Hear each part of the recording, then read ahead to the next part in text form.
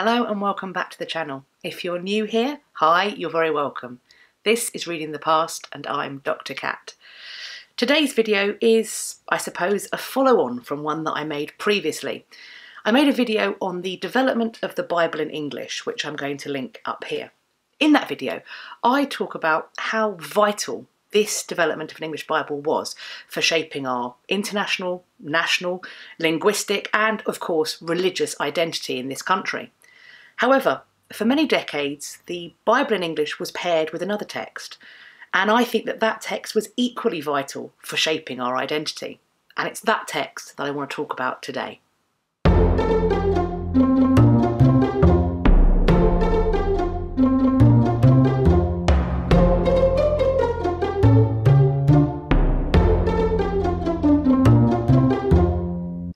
In 1563, John Day prints the first English edition of John Foxe's Acts and Monuments.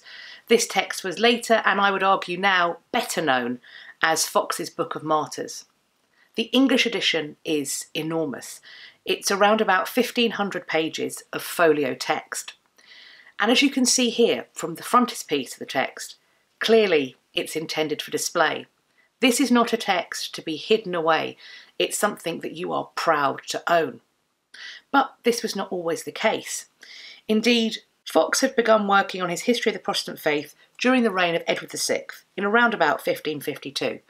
Perhaps he was encouraged by that king's reformist tendencies, thinking that such a history would find favour with his monarch. However, as we know, Edward VI was not to be a long-lived king, and after his death, his staunchly Catholic half-sister, Mary I, came to the throne. Perhaps fearing for his life, certainly for his personal and professional security, Foxe flees England. During his European exile, Foxe publishes the first draft in Latin of any of the Acts and Monuments. This section deals with the persecution of the Lollards. It's printed in Strasbourg in 1554. Next up, he deals with the persecution of Protestants in Mary's England, in another Latin volume, this one printed in Basel in 1559. However, by the time of this text being printed, another monarch has risen to the throne of England. This time, it's Elizabeth I, Edward and Mary's half-sister, and she, like her brother, is more reformist in nature. It would seem that Foxe saw this turn of events as a sign, a hopeful one. Perhaps his text could finally find the approval of the English monarchy. And so, evidently, he sets to work. The two Latin versions that he has printed in Europe have expanded considerably, in the space of seemingly 4 years, to create this enormous, beautiful English version. Fortunately for John Foxe, it seems he supposed correctly, because Elizabeth I, her government, and most critically, the Church of England, of which she was the supreme governor, did approve the message of his text. So much so that in the Convocation of April 1571, it was ordered that Foxe's Acts and Monuments should be placed alongside the Bible in English in churches and cathedrals and in a number of clerical households. It should be made available in this way for people to look at it. And to understand the magnitude and reach of this, I would like to have a look at a selection of woodcut images from Acts and Monuments. Although literacy was on the uptick, it wasn't universal. And so having images like these that so clearly and evocatively depict the sufferings of Protestants as they hoped to support and protect their faith must have been striking. So let's look at some of these woodcuts. Some of the images that I'm about to show you are incredibly disturbing, and for that reason I'm issuing a content warning. They may not be suitable for all audiences. I'm going to put a timestamp in the video now, so if you want to skip ahead and avoid seeing that, please do so. This woodcut image shows the burning of Thomas Cranmer during the reign of Mary I. He had recanted his reformist faith, and this should have been enough to save him from the flames. But perhaps motivated for vengeance for the part he played in the dissolution of her parents' marriage, Mary I was not satisfied with this. She demanded that he be burnt for his crimes against her faith. And so we see him here, inserting the hand that signed his recantation into the flames so that it should burn first. It is undeniably a powerful and evocative image.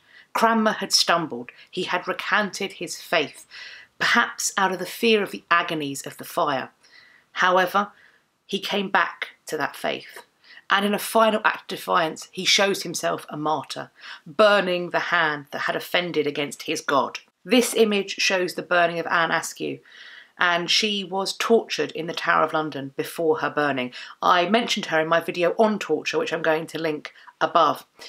She is an exceptional case and a fitting person to add to a martyrology, because despite the torture and the threat of burning, which as we see is being carried out, she does not name names. She keeps the people who her interrogators wish her to implicate safe from a similar fate. It is conceivable to me that any person looking at this image and knowing her history would have viewed Anne Askew as both a martyr and a hero who defended the Protestant faith.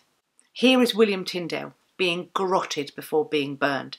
Tyndale is of course famous for being the creator of the first printed Bible in English, so perhaps it is fitting that a woodcut of him features in a text that would end up being placed next to the Bible in English, of which he was one of the originators. The sufferings endured by Cuthbert Simmons are depicted here, the various and imaginative torture methods used against him. For me, and I'm sure for many of you, the most disturbing image in this collection is this one. Pictured are a group of women being burnt at the stake. One of the women has clearly been pregnant before she was burnt. The baby has emerged from her during this burning process. The story goes that the baby was taken by the people executing her and thrown back into the flames. The idea alone is grotesque, but having this represented in image form is somehow even more disturbing, if that's possible. And indeed, in the case of all of the woodcuts in this collection, the way in which these events are represented are visceral in the extreme. Big, fat curls of flame seem to dance and lick around the feet of their victims as plumes of choking smoke emerge around them. In certain cases, we have speech emerging from the mouth of the person being burnt. We can read their last words. We can see their faces that might be filled with pain or fear, or even the resolution to suffer for their faith. And surrounding them are witnesses. Some will look horrified, some appear to be almost gleeful, and I think it transports us as viewers there, in a way that arguably text alone could not. In addition to the images of torment and horror, there are other politically and polemically interesting images in this collection. This one, for example, where Elizabeth I is figured as Constantine the Great, the founder of Constantinople and the Roman emperor who converted to Christianity and spread that faith across his empire. By figuring Elizabeth as Constantine, it is saying that perhaps she too has a religious and imperial journey ahead of her, that she may similarly be a converting and imperial force for change. At the start of this video, I made some pretty bold claims about just how important Foxe's Book of Martyrs was to the shaping of early modern English identity, and I suppose I better back that up. For me, it's principally about accessibility. The fact that the Convocation ruled that this book should be placed alongside the Bible in English in all churches and cathedrals is important. Foxe's text, with its violent woodcut images, is being placed in locations where attendance is mandatory.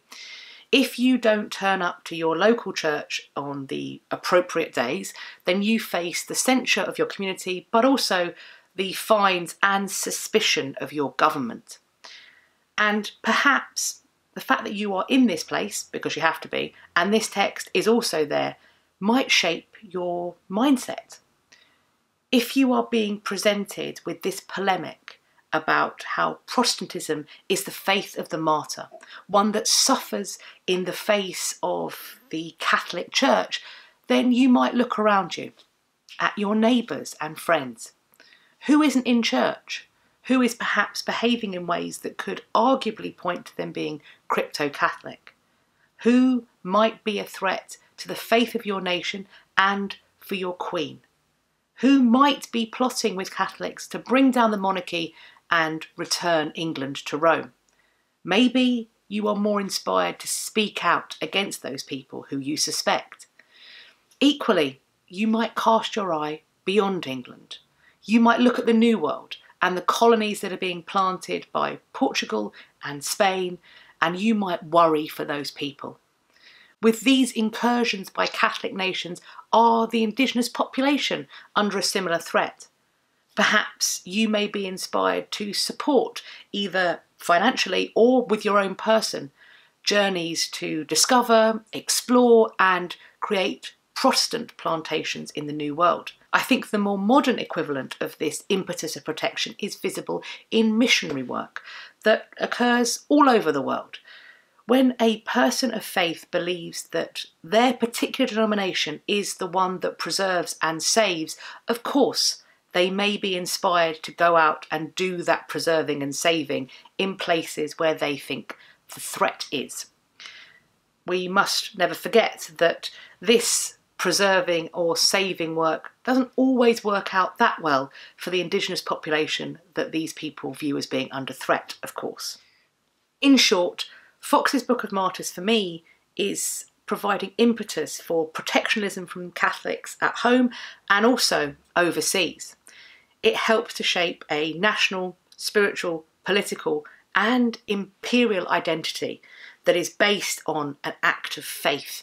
And that is why I view Foxe's Book of Martyrs as being so important. It is for me a cornerstone in the shaping of early modern England's identities, and therefore it is equally a foundation for our own. I'd love to know what you think, so do let me know in the comment section down below, or come and find me over on my social media. I'll be leaving the links to that in the description box. You can follow me there and we can continue the conversation. I do hope you've enjoyed this video and found it useful. If you did, please let me know by giving it a thumbs up. Please also subscribe to the channel and click the bell icon so that YouTube tells you when I've next uploaded. I hope you're going to have a great day whatever you're doing, and I look forward to speaking to you all in my next video. Take care of yourselves. Bye bye for now.